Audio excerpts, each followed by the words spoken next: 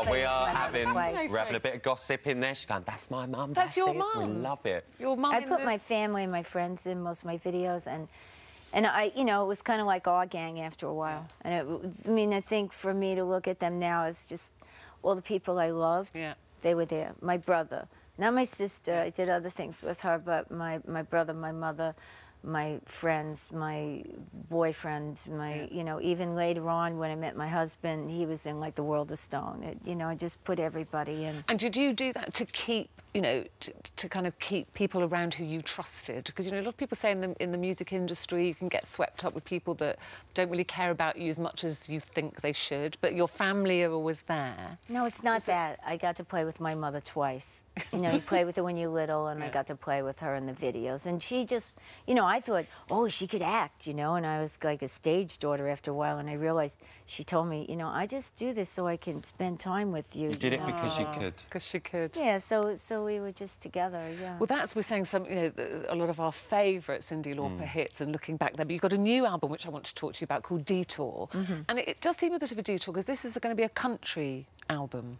Well, it's old country music, like almost the same time period as the blues album that I did. And so, you know, I just had a feeling about Funnel of Love, and we walked in to do the photos for the album Detour, and I just saw it and I thought, you know, I always, and I did this really because I wanted to work with Seymour Stein.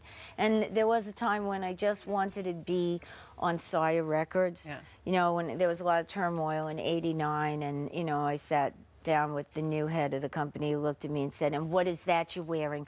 Why can't you dress like Katrina and the Waves?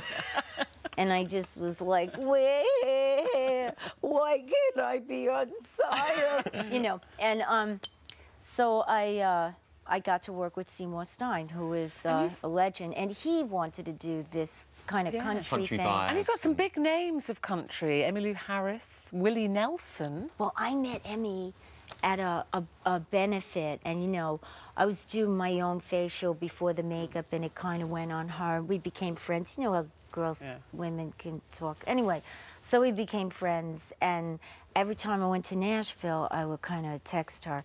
And, you know, I chose this producer, Tony Brown, who had worked with Emmy, and he was Elvis's piano player at one time. And, you know, I wanted to do a whole band thing. I saw the documentary Nashville Cats and, you know, the Muscle Shoals documentary, and I kind of felt like I missed out. So this when was is a this bucket album? list thing. Is the album out yet? So you... Oh, May the 6th. May the 6th. Yeah, so around Mother's Day. And talking of friends, you're teaming up with one of your very good friends, a friend that's helped you through some of the dark times as well, the lovely boy George. Oh, my God. Well, you know, nobody gives you a pamphlet to read when you become famous. And, you know, a lot of times I would just stay in and listen to Patsy Cline and sing with Patsy Cline anyways. Of course, I did cover a couple of her songs on this, you know.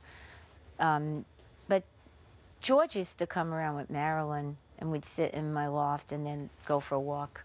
Because you said you felt quite isolated. You lost a lot of friends because they find it hard to hang out with you when you become famous with all the attention. Yeah. George helped you through that. Well, he came to visit me once in a while, you know. Nobody, you know, and you know, we never talked about what it was like to be famous. Although in the back of my head, I will always be like, hey. What's it like for you? Because you know, I can't even go out, you know, because I don't want to walk around with bodyguards. I hate that. No, you just want to be yourself, but still do your job. When you write, you go for long walks and you get these ideas. You watch people and you write, you know. But when you become part of what's watched, it's kind of, you know. Well, you're going to be going on tour with him. He's going to be joining you on the USA stint of your tour. I'm coming here, though. Yeah, you better be coming I'm playing Glastonbury. I know. I'm very, very excited. I waited a long time. I'm glad I can finally do it. Is that your first time at Glastonbury? Will it be your first time? Come on, right? That's ridiculous. Yeah. You're telling me, but at least I'm there, right? You know, we got to be there. It's everything has become like, you know, eventually you get to do it. Eventually, I'm now on Sire. I did a record that I kind of wanted to do a long time ago. I sang with Katie Lang once, and she said, I detect a little country in you, and I was thinking, and she was right. Someday, you know what? It's going to happen. But, you know, everything happens in time, and it was a wonderful record. I got Willie Nelson, Alison Krauss. Jewel came and yodeled. she's not only a yodeling as professional. Well. She's not only a professional singer-songwriter, poet, author, working mom, Listen, but a professional. It's amazing. yodeler. We're so glad Love you're coming to Glastonbury this year. The album is out. It's called Detour, out on May the 6th. It's the new country sound. And congrats. I'm touring though, 6-7 days. Congrats on with Kinky Boots. Oh, We it's have the to one go. you Amazing. Cyndi musical. Lauper. Yay. We want to go and Yeah. sing it. We're going to definitely come and see it. It's Gotta won so see many it. awards. So Okay. congratulations to you, Thank honestly. you. Cyndi, it's such a pleasure talking to you. Good luck with the album and good luck with the tour. We can't wait to come and see you.